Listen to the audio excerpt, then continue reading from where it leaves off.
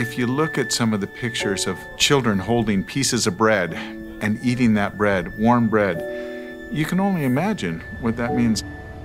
In northern Syria is a camp that is home to about 70,000 people. Most are displaced due to conflict in the region. I was ordained to go to Syria and serve there. And during this time, we had the war. And we experienced the distress of the Syrian people. We tried to help them in many ways. They had difficulties in having bread when they are in hard-to-reach areas where all the infrastructure are inexistent. But now, thanks to a collaborative effort between the Greek Orthodox Church and Latter-day Saint Charities, the humanitarian arm of the Church of Jesus Christ of Latter-day Saints, refugees in great need of food in Syria are receiving bread in an unprecedented way.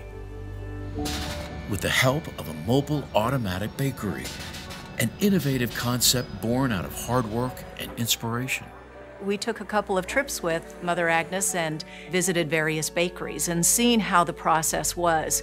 And we saw this one bakery that was a small bakery, which then gave us the ideas that, hey, we could do the same thing in a shipping container.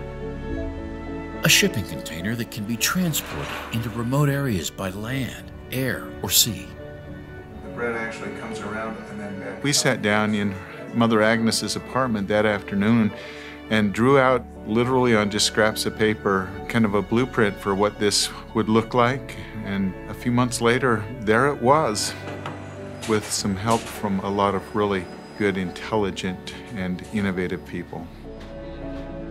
With the capacity to produce up to 120,000 pieces of various Arabic bread types in a 24-hour period, the turnkey system now serves thousands of Syrians. 2 more mobile bakeries will soon be built in Lebanon, another country in desperate need due to food shortages. If you look at some of the pictures of children holding pieces of bread and eating that bread, warm bread, you can only imagine what that means. And it's a biblical anecdote to be able to share bread with others, and it's a spiritual experience.